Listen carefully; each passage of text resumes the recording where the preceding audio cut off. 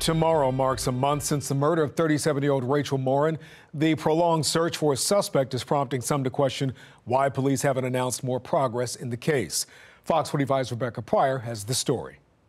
Yeah, there's still more questions than answers concerning the mysterious murder of Rachel Morin, despite 2 weeks ago police announcing that they had found DNA evidence from the suspect that linked him to prior crimes. Tonight, the search for that suspect still dragging on.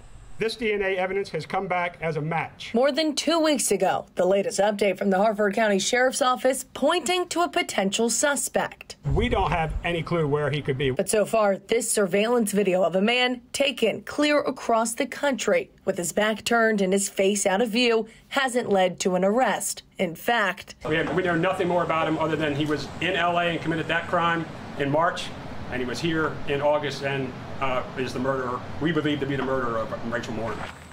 It's causing some Bel Air residents to question. This is horrific, shocking. If Rachel Morin's case has the potential to go cold. I worry very much that the perpetrator of this act, this heinous act, is still out there. I think everybody's awaiting answers. Yeah, I mean, it's a hot topic around town. Growing more desperate as the investigation continues to drag, Morin's sister Rebecca taking to social media, writing, quote, "If this person is not identified soon, he will do it again."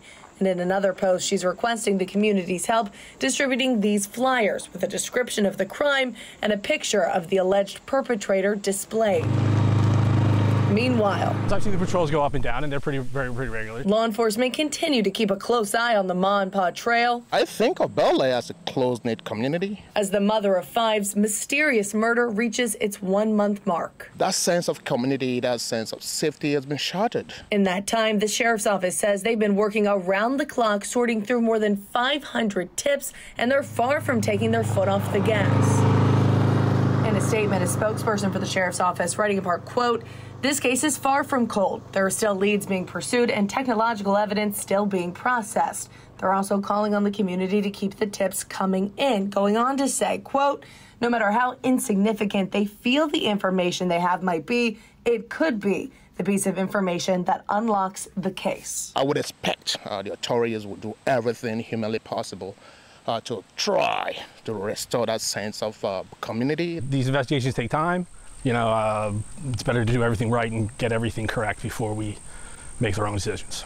Rebecca Pryor, Fox 45 News. I'm Mary Bubala. Thank you for watching. Here's another video for you to watch. Also take some time to subscribe to our YouTube channel.